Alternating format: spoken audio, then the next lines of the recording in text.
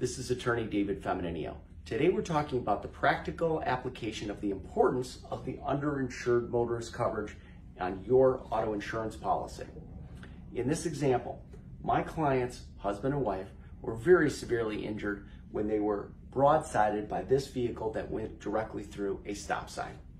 That vehicle had a $300,000 per person, $500,000 per accident liability policy.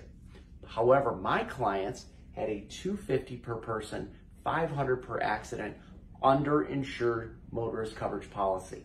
So what we did wisely is we put $300,000 on the most injured of our two clients, and $200,000, because there's only a total of $500,000, $200,000 on the second most injured person. Since my client had the $250,000 per person underinsured motorist coverage policy, that person who received only $200,000 here received another $50,000 here in underinsured motorist coverage.